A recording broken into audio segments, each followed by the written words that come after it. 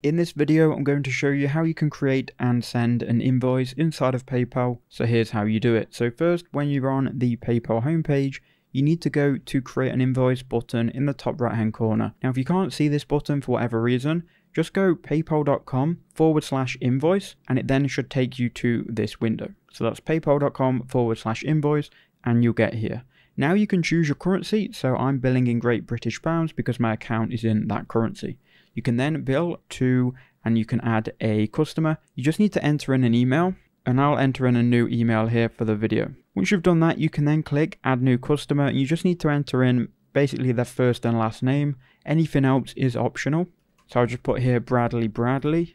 You can add more details if they are necessary to your transaction, but we can just save this as it is without having to enter in an address. Now enter in your item name. So I'm going to put here YouTube Consulting.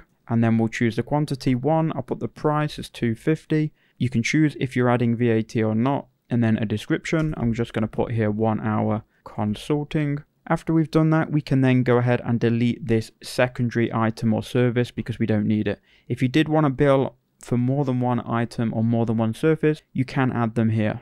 For me though, I only need one, so we'll just leave it as it is. You've got here the note. You might want to add a note to your buyer here with terms and conditions on how and when they should pay. And you've also got some more options where you can upload your logo and a memo to yourself. If you want to allow any partial payment, you can click here and allow it. But for most people, they're going to be paying it up front. So you can just go to the due date and you can change this to a specific date. Or for me, I'm just going to put in 10 days. After you're happy with that and you have written your invoice, you can then go ahead and click send in the top right.